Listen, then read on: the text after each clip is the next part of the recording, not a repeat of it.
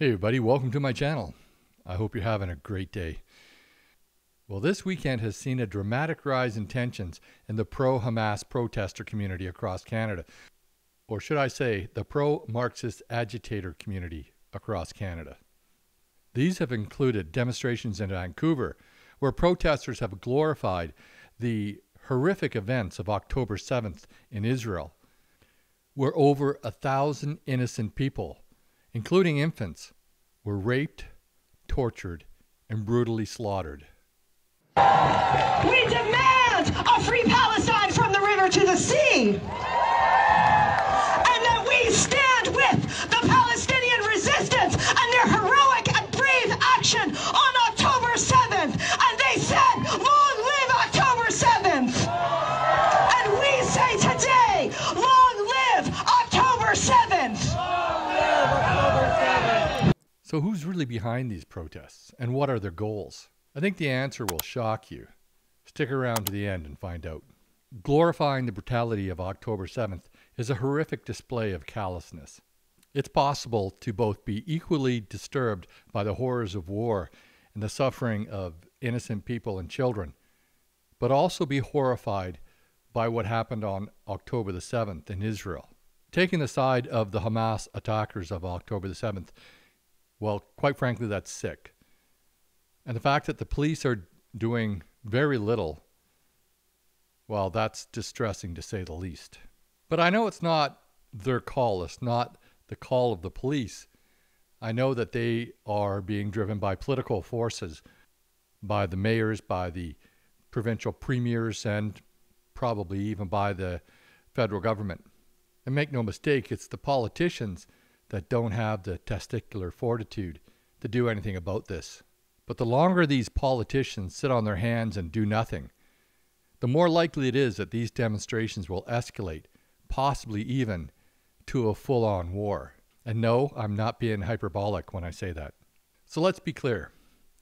There's a good number of these pro-Hamas, well, pro-terrorist protesters that have no real skin in the game, except that they are professional Marxist agitators.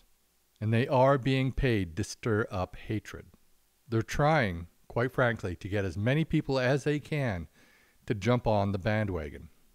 Take this protest in Vancouver, where the woman with the megaphone is praising the October 7th attacks. You can tell by her accent that she was most likely raised in Canada. And what about Deanna Sheriff, who was arrested in Ottawa this week for incidents that occurred last week? These agitators jump on any cause they can and take any opportunity they can to stir things up and call for revolution.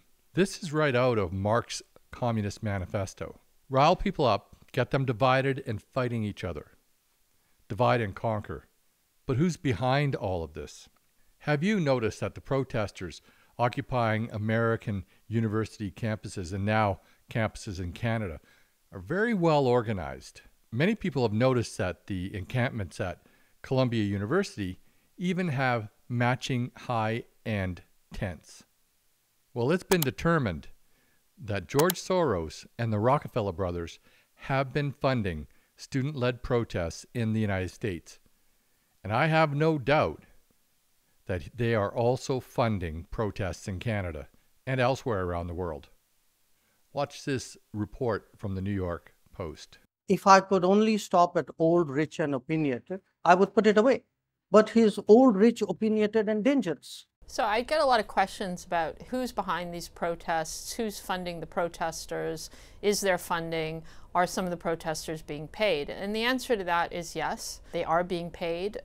There's a lot of levels of obfuscation though, and for an investigative reporter it's a real workout, because a lot of groups like George Soros' Open Society Foundations and the Rockefeller Brothers Fund are giving donations through something called a fiscal sponsor, which is a nonprofit organization that then disperses funds to other groups. And this is how some of the groups like Students for Justice in Palestine and other groups are getting money. The big funders like the Soros Foundations and the Rockefeller Brothers Foundations are sending money through various different levels of nonprofits, so that when you go back to try to find who is the original donor, you have to do a lot of work. I noticed as well that some of the protesters that have been active in student protests have been funded through fellowships to another group that, while it features the photos and the first names of the protesters on their website, they don't give last names.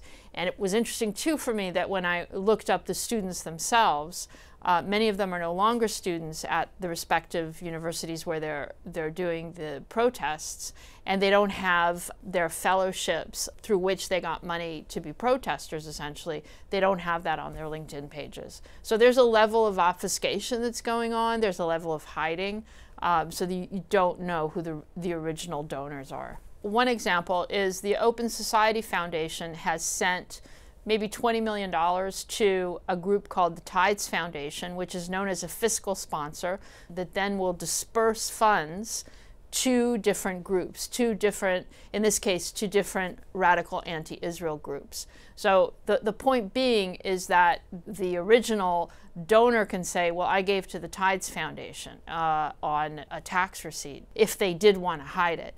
So you might ask why George Soros and the Rockefeller brothers would be funding all of these protests. What's in it for them? We could also go back to 2020 and 2021 with all of those protests and ask the same thing. What's in it for them? I believe at their core, they are Marxists. Now, I know that might sound like a conspiracy theory, but we've seen this happen for a number of years now. It's also been documented that they're behind a lot of the migration crisis that countries in Europe and probably even Canada and the United States have been experiencing over the past couple of years.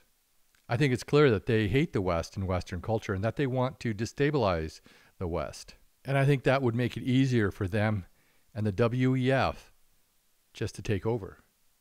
So as we found out between 2020 and 2023, the difference between truth and conspiracy theory is around 6 months to 2 years.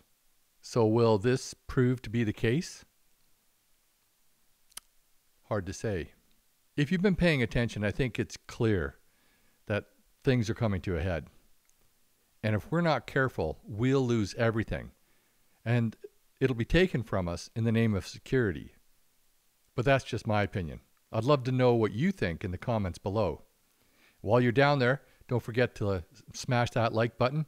Share this out to your friends. And if you haven't already, please smash that subscribe button. It really helps the channel out. And we'll see you on the next video.